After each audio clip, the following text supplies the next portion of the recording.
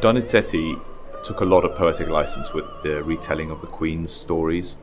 But he's trying to make great theatre. I think that's what counts, and that's what I've taken as my inspiration. So rather than trying to force this very loose version of the story back into some sort of historical accuracy, which doesn't exist in Donizetti's version, I've decided to take the ball, run with it, and just create dramatic theatre.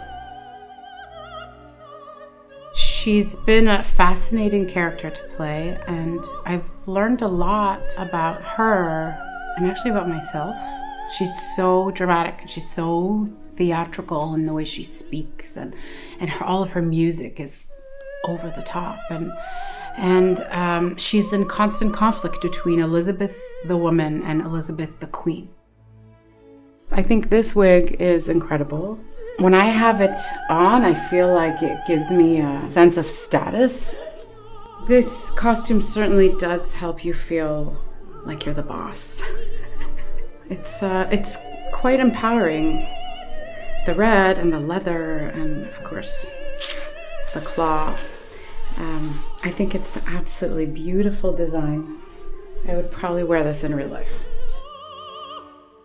The important things for me was to show the power that a person like that exudes, and the only way you can do that really is by developing the reactions of the people around her. So as soon as Elisabeth walks in the room, they have to react in a way which shows that that person is really powerful. So that's something.